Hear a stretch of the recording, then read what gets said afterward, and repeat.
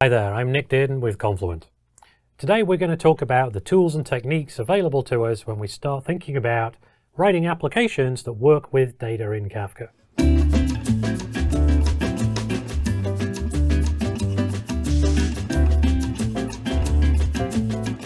Now, like any project, when you start out and you're thinking about tool selection, there are a bunch of criteria or axes along which you're thinking. So for example, what skills do we have on the team? What skills would we like to acquire? How does this fit with our target architecture? What are the approved tools? Maybe we have an approved vendor list or approved technologies list, and so on and so forth. And I want to draw your attention to one more of these dimensions along which we should be evaluating things. And it's maybe one that we don't always consider quite so explicitly. Probably we all do this unconsciously, but let's make it a little bit more conscious today. And we're going to talk about the trade-off between things which are, on the one hand, very flexible, and on the other hand, very simple. Let's imagine a spectrum of choices that looks like this. So what do I mean exactly by this? Well, over here on the flexible side, I often tell folks that, when I started out, my first real job was writing IBM mainframe assembler code on a big green screen terminal, zeros and ones, poking hexadecimal digits into memory locations. Great fun. I'm glad those days are behind me. But what that means is that I can make that program do absolutely anything that the machine itself was physically capable of doing. And the price we would pay for that back in the day, when people were cheaper and hardware was more expensive, was that things would take a long time, and they were kind of buggy. It would take a lot of time to fix things up and tune them and QA them. Whereas over here, on the very simple end of my hypothetical spectrum, imagine you start your project, you go on Google or GitHub, you look around, and you find that someone has been before you with exactly the same problem, and they've built a toolkit or a DSL or something that you can download, and maybe you can get like a prototype or a proof of concept working this week with that thing. It could save you a lot of time. Now, of course, what you then find is if the person who originated or wrote that toolkit only had their problem was only maybe 80% the same as yours, then bending the tool to cover those last 20% can be really quite hard. It just wasn't designed to do that. It's very rigid in that it solves one problem or problem space very well and very elegantly. And that's the price that you pay for the simplicity, is that you give up some of the flexibility. And so that's what we mean when we're talking about this spectrum. So how does that translate into the Kafka world? Well, down here at the assembly language end, we have the original Kafka clients. We often call these the producer and the consumer. Producer writes messages, consumer reads them, pretty obviously. And in the original Apache Kafka project, these were available on the JVM. Nowadays, of course, you can find this for .NET, or Go, or Python, or C and C++, and any one of a number of other languages. The API here is pretty much get message and put message. We use different verbs here. You send a message and you poll because you're listening for new messages, but it's the get and the put of the Kafka messaging world. So this is great because it's very flexible. You can do anything with these messages. But in the same way as my green screen code, what it means is you have to deal with a lot of corner cases, especially in distributed systems, where maybe you're waiting for acknowledgements, they get overtaken on the WAN, or packets get dropped, you get a big callback chain of network errors and timeouts and things that you have to deal with. It can be quite complex. So there's a higher level of abstraction has been introduced that we can work with. That's what we call the Kafka Streams library. I'm going to draw that in the middle of my spectrum here. Kafka Streams. And this is actually built from producers and consumers, plus a lot more code that surrounds them. So that's cool because it inherits all the things that this can do in terms of security configurations and tuning parameters and the like. Now here, this is a JVM technology. All right, so you can use it in Scala or Clojure or Java, whatever you like. And the API here is much more functional. All right, so there's a very functionally programming-oriented DSL. So what does that look like? Well, it means you can map or flat map messages. You can aggregate, or you can filter, or even join streams of messages together. And just like in any functional programming language, the argument to each of these methods actually is your own business logic function. And the framework, the DSL library, is going to take care of applying your function to all the messages from a given topic or set of input topics. Now that's cool because it means not only does that framework handle for us all those weird network things, it means that some higher level constructs can be layered on top. So for example, if you look here, there are things like aggregate or join, which don't just operate on a single record at a time.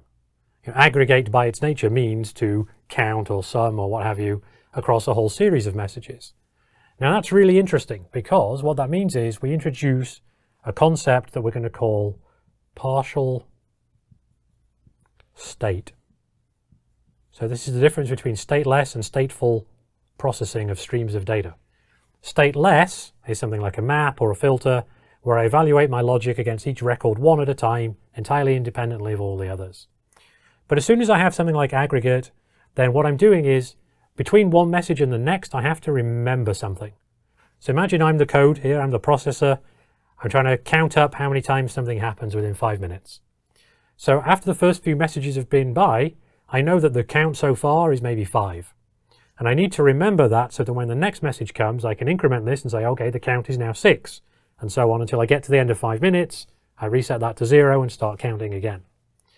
Now, why is that important and interesting? Well, because we need to think about resilience. One of the key fundamental things in distributed systems is that everything will fail at some point. So what if your code, which is counting events per 5 minutes, fails in the middle of a 5-minute period? Well, it's great because all this is built out of consumers. Consumers have this consumer group mechanism.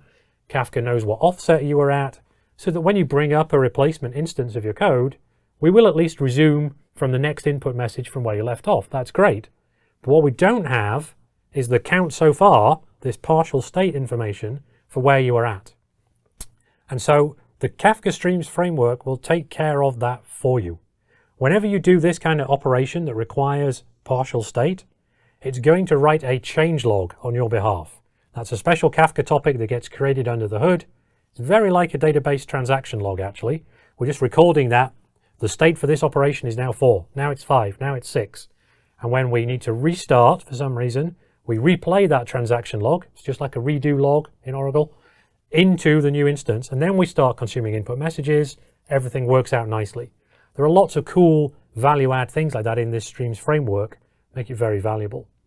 And now, as we progress further towards the simple end of the spectrum, the newest kid on the block here is KSQL, or KSQL if you prefer. This is built out of Kafka Streams inside of itself. So each of these things moving across here is just a higher level abstraction built on the preceding one. As you might guess from the name, KSQL API looks like SQL.